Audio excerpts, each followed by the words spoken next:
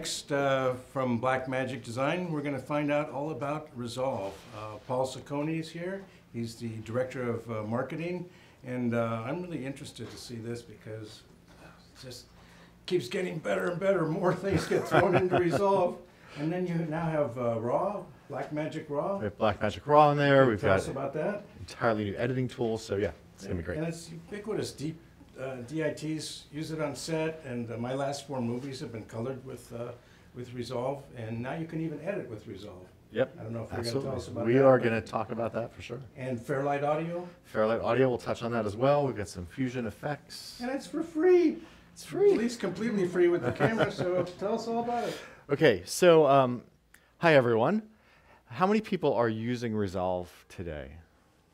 That's not nearly enough of you. Okay, we're going to fix that. So for those of you that don't know about DaVinci Resolve, it's got a long history as a color correction tool, and it is probably the de facto standard. It's used on 80 to 90% of all feature films and episodic television shows that are produced down in Hollywood. So it is the industry standard color correction tool. And what we've been doing over the last 5 or 6 years is we've been adding more and more to it. So now, in addition to color correction, it's editing. So you can do all of your nonlinear editing in Resolve. It also has built-in Fairlight Audio, has fusion visual effects built in. So if you look at the bottom of the screen here, you'll see these tabs, and these are different pages in the software. So just walk you through this very quickly. The media page is where you can import and organize all of your footage, add metadata. The cut page we're going to talk about in a minute is a new edit page. There's the traditional edit page, which if you're used to using like Media Composer, Final Cut, or Premiere, this will be very familiar to you. The Fusion page is used for visual effects. The color page, which we'll spend some time on for color correction. The Fairlight page is like having a built-in digital audio workstation right here in the software. And then delivery, everything from web videos to digital cinema packages can be created from the Deliver page. So what I'm going to do is I'm going to start on the cut page. A lot of people have asked us this year about why did we add a cut page when we already had an edit page? And the simple answer is we took a hard look at the kinds of work that people do in the industry, and there are really those people that are working on the films and the episodic television or documentaries and sort of longer form sophisticated things. And then there's a lot of people that are just doing the short form, quick turnaround work. And we realize that those are really 2 different cultures, and they really need 2 different sets of tools.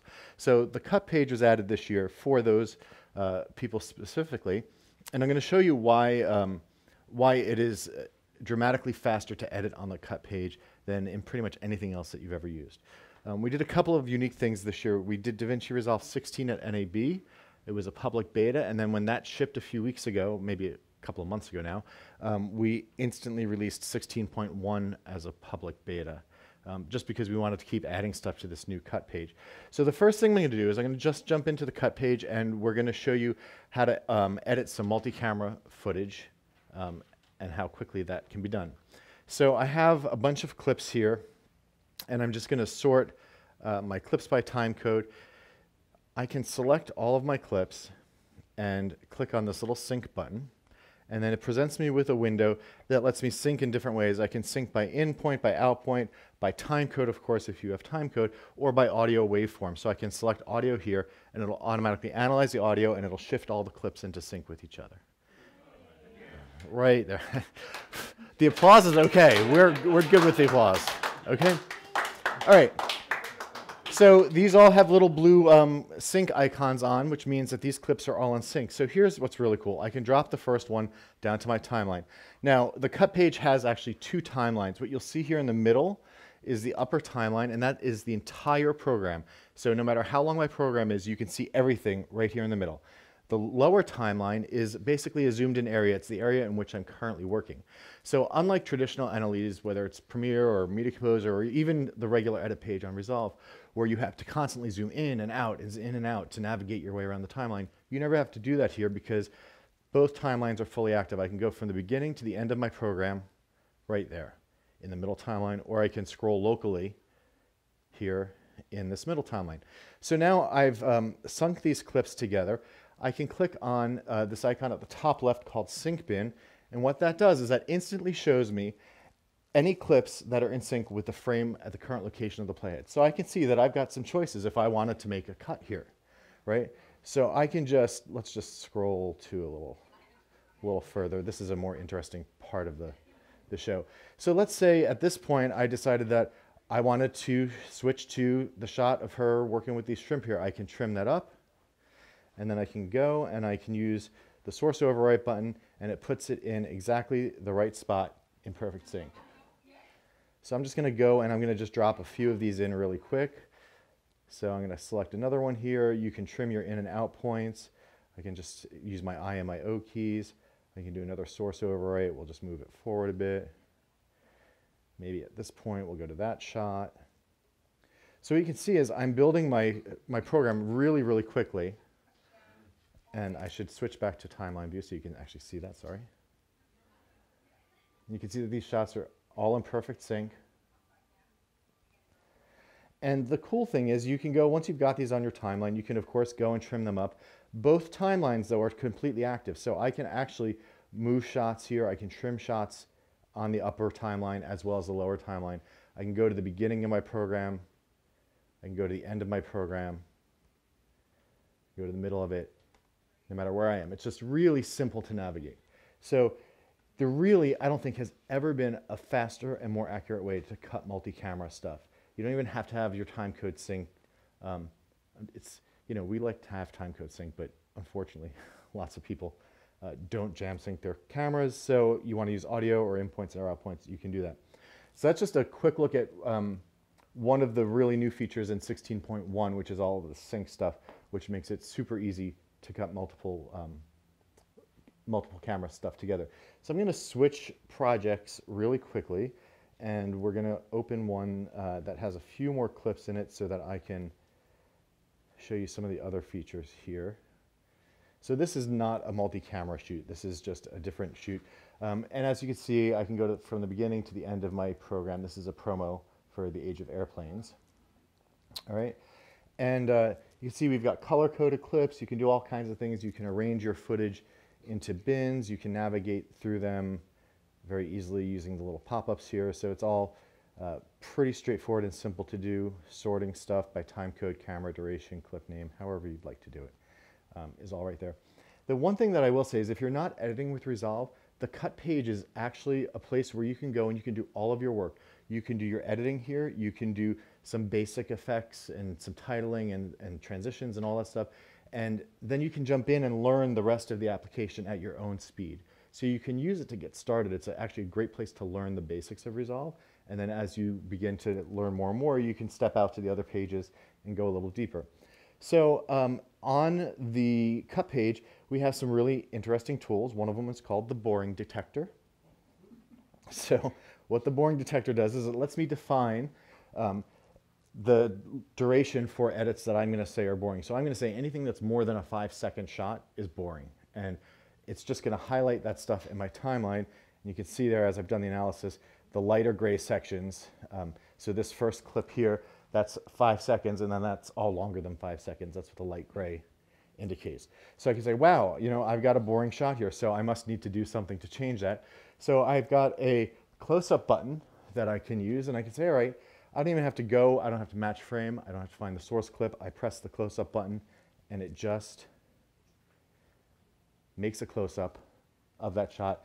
And we have something in Resolve called the DaVinci Neural Engine, which is an AI-based system. And what it does is it actually finds the face in the shot, and it frames it appropriately for you.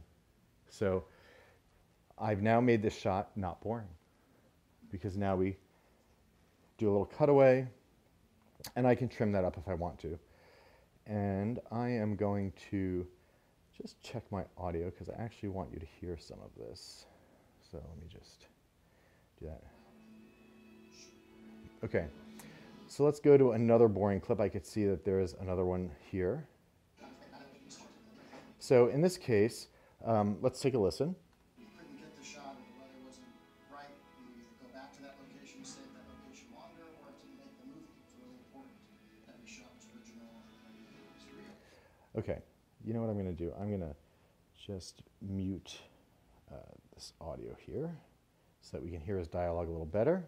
Couldn't get the shot, or the weather wasn't. Okay, so what I'm going to do is while it's playing back, I'm going to cut a section of this interview clip out because as you can see, it's telling me that it's boring, so I need it to be less than 5 seconds, right? So I'm just going to use the cut tool on the user interface there. Oops. Okay, so here we go. Get the shot or the weather wasn't right, you would either go back to that location, stay at that location longer, or it didn't make the movie. Okay, so I just made 2 cuts. I'm going to cut out this middle sentence that he says, and I'm just going to close that up. So here we go. You would either go back to that location, stay, make the movie. It was really important. Okay, I need to trim that up because I want to hear or it didn't make the movie. So let's just do that. To that location, stay, or it didn't. And we need to make this a little shorter here to get rid of that S. You would either go back to that location, or it didn't make the movie. A little more, got to get rid of that S. Okay. Go back to that location, or it didn't make the movie. Okay, so now I've got this cut. I've made my clip less boring because now I have 2 clips that are less than 5 seconds in length. But what's the problem that I have now? Go back to that location, or it didn't make it. It's a jump cut, right? So you see his head does a hitch. So we've got a lot of tools here. They're all smart tools. You can see this little animated carrot here that's pointing down. No matter what edit operation or transition operation I do next, it will automatically place it at the edit point that is highlighted. You don't have to move the playhead to the edit point. It just knows if you're doing an edit operation, you probably want it to go right there at the actual edit point. So I'm going to hit this button here, which is a smooth cut. And the smooth cut uses optical flow image analysis to actually construct in between frames and take out the jump. You would either go back to that location, or it didn't make the movie. It was really important. Every shot. Okay, remember that gratuitous applause stuff? Yeah. Come on. So that's pretty cool, right? You don't have to cover it with B-roll now, as long as, you know, there are limits, of course, to tools like this. So as long as the motion is reasonably close, you can get away with doing this, and it looks completely convincing, like it was just one shot. So that's pretty cool. I love that particular feature. You can also, of course, go in and you can add, you know, regular dissolves and all kinds of stuff. So if I go to this edit here, I've got, that's called smooth cut. Yep. So I can go in and just add regular dissolves and transitions. In fact, there is a whole effects library here where I've got video filters, audio filters, transitions. There are literally dozens and dozens of them here that you can use. But the defaults that we have here on the user interface are straight cut, so to remove a transition, the dissolve, and then the smooth cut. And then we've also got different edit buttons here on the interface as well. And I'll just talk about those very briefly. So the first one is a smart insert. And what that does is it just inserts things based on time code. It's the one that I was showing you when we were doing that multi-camera cutting. There is an append at end, which will just add a clip to the end. A ripple overwrite, which replaces a clip of one length in your timeline with a clip of another one. It automatically closes or extends the timeline so that there are no gaps. We already showed you the close-up, which uses the facial recognition. Place on top does what it says. It places a clip on top of the next track on the timeline. And then the source overwrite is another timecode based overwrite. So that's just a little bit about the kinds of cuts you can do. There's also a tool strip here, and let me just go back to this shot. So if I open up the tool strip, you get all these tools for doing your cropping, your transformation controls like zooming and stuff like that. You've got audio controls, retiming built in, camera stabilization and lens distortion correction, something called dynamic zoom. And this one I love because this one is a really easy way to do sort of a pan and scan. So let's say I wanted to have this shot start framed a little differently. I want it to be framed on the nose of the aircraft. The green box is where the shot's going to start, and the red box is where the shot's going to end. So that's going to be my framing for the end of the shot. All I do is I go back here, play it, and there it is. So no keyframes, no fudging with numbers. You just use it to visually reframe your shots. So these are some of the benefits of why we have this cut page in here, because it really lets you work very, very quickly. We also have a new editor's keyboard, which is a hardware keyboard. Obviously, a keyboard is hardware. But it's got specific tools, it's got specific keys on it for edit operations, and also has a scroll wheel. So instead of using the mouse to do all of this, you could actually work really, really fast by just clicking through all of your clips. The other thing that's really cool about this is I can go into something called source tape mode, all right? And let me just turn, hold on. Let me go back here, turn this off. And I'm going to go back up to my master bin, and I'm going to go into source tape. So what source tape does is it just makes a string out in my viewer of every single clip in the project. So these white divider lines, these are individual clips that are in my bin. If I go into this bin, it rebuilds the source tape to only contain the clips in this bin, only contain those clips instead of all of them in the project. So it's basically from top level down. Whatever bin you're looking in down, it will show you all the clips that are in there. So that means I don't have to make timeline string outs. If I've got a day's worth of dailies coming in, right, I can just use the source tape feature to find the clips that I want and say, oh, you know what, I want to use this clip from here to here, and I want to throw that on my timeline. Well, you can. So you don't have to go hunting through bins to find your clips. The other thing that's really great about the source tape is there's a fast review button. So I can just have it start playing, and it adjusts the speed of playback based on the length of the source clip. So long clips play much more quickly than shorter clips so that you don't miss anything. So if you've got a bunch of footage that you've just got for the day, there's a great way to use this as a review tool with the source tape mode so that you can get to know your footage before you start editing. So a lot of really great things here on the cut page that are pretty awesome. The other thing we can do too is we can change the aspect ratio of our project. And let me just go in and make a change to my preference because that was incorrect. So if I go and I change to my aspect ratios, I can change from square to portrait, and I don't have my pref set up properly, I'm sorry. But the goal is that it uses the DaVinci Neural Engine to make sure that everything is framed, so there's no letterboxing and pillar boxing, so that you can change for, you know, you're doing a square in Instagram or a snap or whatever, and posting it there. You can change the size. You're doing a phone, you can do portrait. And then from here on the cut page, you can do an export. We have a quick export feature. So I can do H.264, ProRes, YouTube or Vimeo. If I was set up and online here, it would actually sign into my YouTube or Vimeo account. It would let me add the metadata. It would render the file and upload it all in one step right from here. So again, the cut page is designed for people that are doing this sort of short form, fast turnaround work, and there's all these great tools in there to do that. So I'm going to step over to the regular edit page for a few minutes just to show you that. So we've got our media pool or our bins and stuff on the left. We've got our source, our record monitor, different than the cut page, which only had the one monitor that switches for you. And then we have our timeline, of course. And then there are different panels that we can open up. So if I want to make my timeline wider, I can make my bins shorter.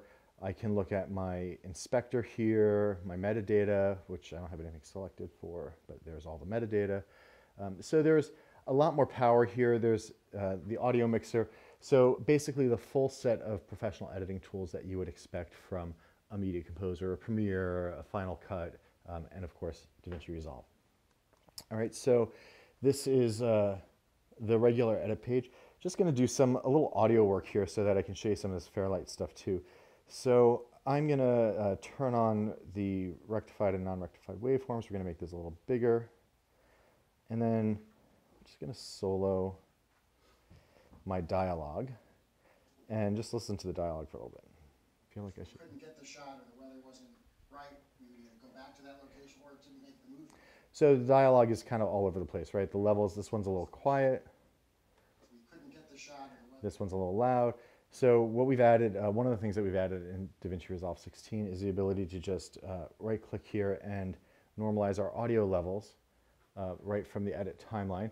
And I can choose my normalization mode based on my, my metering standards. So you've got all different choices here. And I'm just going to set it to -9 dB. And what this is going to do is and we're going to do it for each clip independently. What it's going to do is it's going to look at all the clips and it's going to find the loudest part of that clip and it's going to set it to -9 dB. Because for dialogue, we want our dialogue to be bouncing in sort of the yellow area of our meters. That's kind of the sweet spot for dialogue. And actually, before I do that, let me just show you. This one's popping into the red. You see how that's popping into the red? And then this one is far lower than it should be. So if I go here and I do that normalization operation, I do this, watch the waveforms are going to change. And now you'll see that they're going to bounce right in the middle, Couldn't get the shot, or the weather wasn't. which is exactly where we want them to be. All right, so that's just a little quick look at the normalization. Other things that are really important for people, you know, you're working with music beds, right? And you've got dialogue. It's possible to shoot where you wanted to shoot. I'm going to turn this up a little bit so you all can hear it. Sorry. I think it's this one. No? There we go. Ah, now you'll be able to hear it. Okay. It's possible to shoot where you wanted to shoot.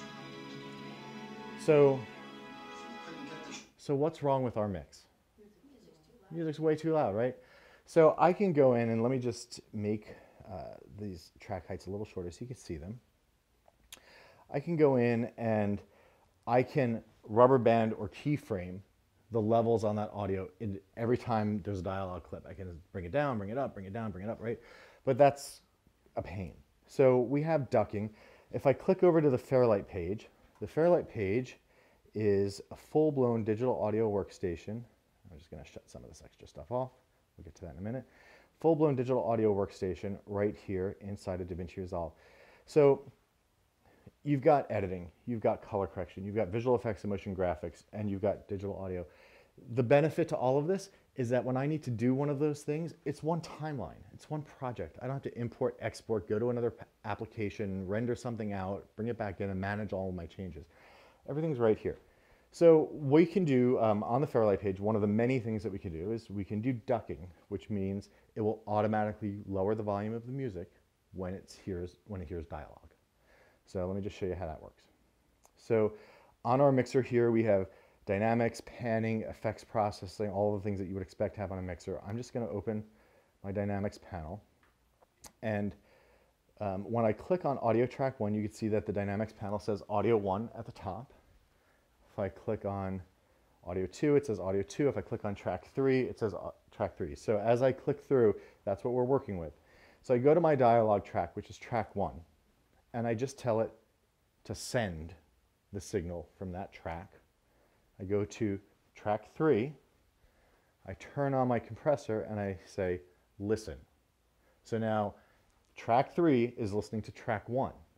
And then I just set some thresholds, and I set some numbers here. This is basically just setting the amount, it's setting what we're listening for. So it's setting, like, when I hear something on track 1 of a certain dB, I'm going to pull my music down and compress it so that it all fits. So let me just turn my ratio up here, and then the attack and the release is how quickly or how slowly it changes the volume. And then the hold is just, it'll hold the level change if there's, say, like a gap between his speaking or something. So I'm just setting the number of milliseconds to wait before it actually makes a change. So just a few quick settings there. Let me go back here, and here we go. It was possible to shoot it where we wanted to go shoot it. If we couldn't get the shot or the weather wasn't right. So that's pretty cool. Really quick way to do audio ducking. You don't have to manually set anything up. Now I've made it really obvious. You would probably do it a little more gently than I just did, but I was just trying to prove a point. Okay, so that's a little bit about Fairlight. We've looked at the edit, we've looked at the cut page. Probably not going to have too much time to do visual effects sort of stuff today. So let me jump to the color page, and we'll take a look at some of the color stuff. Oh, you know what? We're going to go to the edit page first. I'm going to show you a couple more things. So there are some really cool things that you can do on the edit page. For example, let's say I wanted to add a vignette to all of his clips, right? We have this new thing in DaVinci Resolve 16 called adjustment clips. So I can drag an adjustment clip down here, and I'm just going to put it on video 2, and I'm going to put it right over him. Now, the cool thing about adjustment clips is that I can apply filters, effects, color correction to an adjustment clip, and it actually affects everything below it. So I don't have to apply my vignettes or anything like that to each individual clip. I can just go in and I can say, all right, let me go find my vignette. It's in this list somewhere. There it is. I'm going to drag that there. If I open the inspector, you could see here, and I'm just going to turn the mixer off. So we're working at 1080 here. It's a little easier to work on a higher resolution screen. So I've got to move a bunch of stuff around. But here is my vignette, and you can, of course, adjust all of the settings. These can be keyframed or animated over time. Any effect parameter can be keyframed or animated over time here in Resolve. The other thing that's kind of cool is I can give this a name, and I can say this is Paul's vignette. So now that's got a name, and I can go back to my bin, and I can drag this back into the bin, which is great because now I can use this. I can reuse it. So I can say maybe I want to add it to the clips at the beginning too. All I do is go over here and I say place that on top, and now we have vignettes on this. So anywhere I drag this adjustment clip, it's going to add a vignette to everything underneath it. I could have, you know, with the adjustment clip, I could have said, you know what, I want these clips to be zoomed in. And now both clips underneath this will be zoomed in. That looks pretty crazy, so let's not do that. And then the other thing that we can do is we can go in here in the timeline, and I'm just going to zoom in. And you can adjust curves, the ease in and ease out of the parameters as we're changing them, right here in the timeline. So you can see I've got my vignette, so I'm going to just adjust my vignette size, for example. And you can just click to add a couple of keyframes, and you can adjust that. So now that's going to animate over time.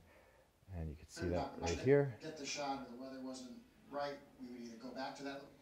So basically anything that you could possibly want to do from an editorial standpoint, you can do on the traditional edit page. So all of your effects, all of your transitions, all of your animation kind of stuff, you can do here on the traditional edit page. You have a lot more fine-grained control to do more sophisticated kinds of things here than you do on the cut page. So just depending on the kind of project you're working on, you may want to work in this page, or maybe you want to start in the cut page, get a rough cut going, because you can do that very quickly, and then switch here to do all of your fine tuning. All right, so let's end with a little visual effects. So this is the color page, and I'm just gonna make some room here, and I'm gonna change to a couple other clips here. So I'm just going to adjust my interface. So the way the color page is laid out is you've got your image here at the top. You've got a node tree here. We work with nodes on the color page instead of layers like in a timeline. And basically, you can think of nodes like an image processing flowchart. So the image comes in, we do something to it, we add another node, we do something else to it, and it goes back out eventually. All right?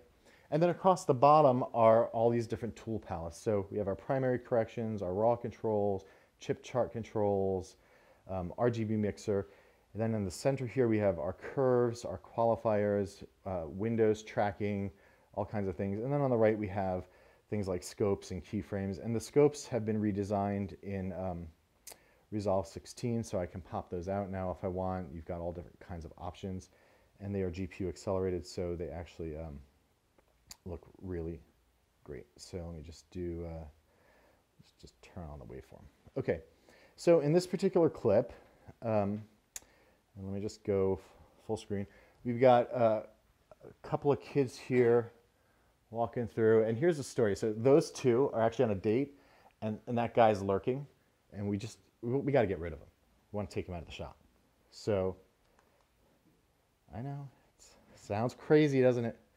So what I'm going to do is I'm just going to show you quickly how I could draw a shape around this guy. And I'm being a little slobby here. So I've got a shape around this guy, and now I'm going to click on our tracker. We're going to track the guy. And in this particular shot, there's, because the camera's not really moving, the tracker works better if I do it manually. So I'm just going to move forward a few frames. We'll just move that. Move forward a few more frames. We'll do that. And then we'll come back, put that there, come back, put it there. Okay, so that should follow him pretty closely. Let's see. Okay, not bad. All right, so we go back to the middle. So I'm going to add another node because we're going to do a different operation now. So we've done a shape in this node, and now in the next node, we're going to do an object removal. So I'm going to add a serial node, and that, as its name implies, is one after the other.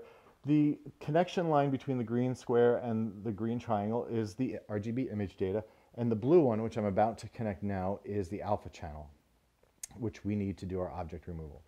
So I'm going to go into the effects library, and these are some of the same effects that we have on the regular edit page, so you can use them in both places. Most of them are available in both places. So I'm going to go and I'm going to find our object removal, which all kinds of things in here. There's object removal.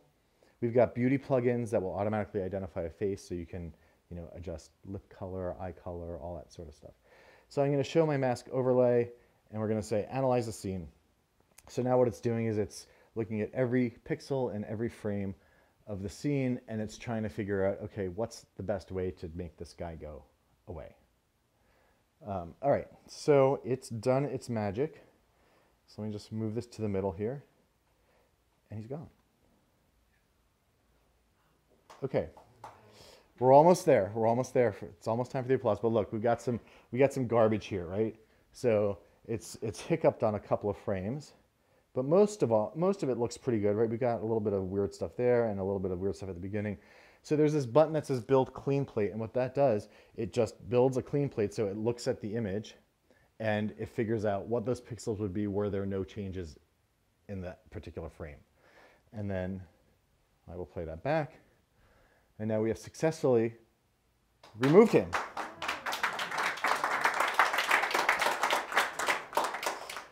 So there's so much power here in Resolve. It's just crazy. There's, like I said, there's beauty, there's all kinds of stuff. I'm just going to show you very quickly a couple of titles. So let's just do, we have a bunch of, we've got a bunch of titles that are from Fusion. So I'm going to add this one here.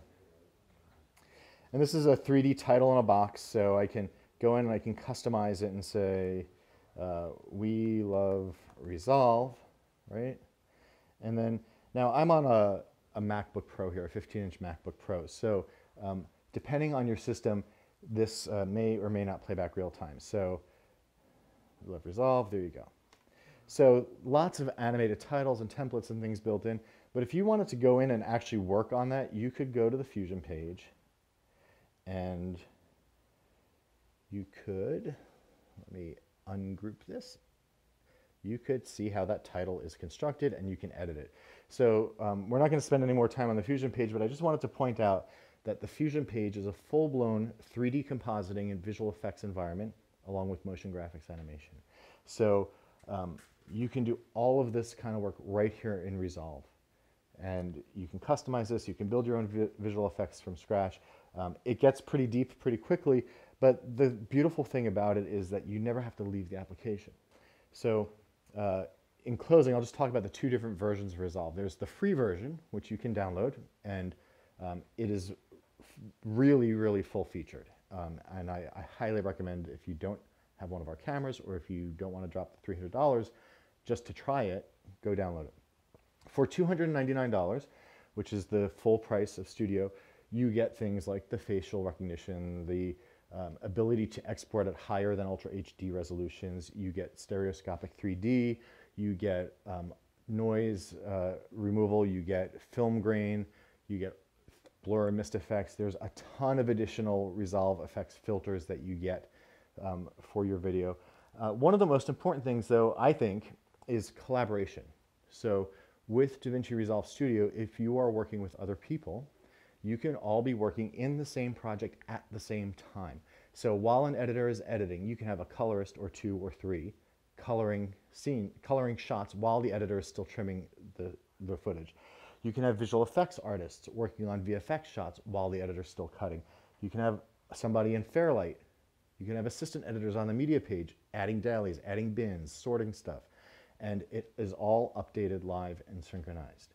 So a super, super powerful way to work with multiple people in DaVinci Resolve if you go with Studio. And even if you aren't collaborating with other users, the amount of additional effects and filters and plugins and things that you get with Studio alone is more than worth the $299. So let's just talk quickly about training. Those are the two different versions. We have a training page on the DaVinci Resolve website at blackmagicdesign.com where you can download probably 3,000 pages worth of PDFs that give you in-depth training for the entire application.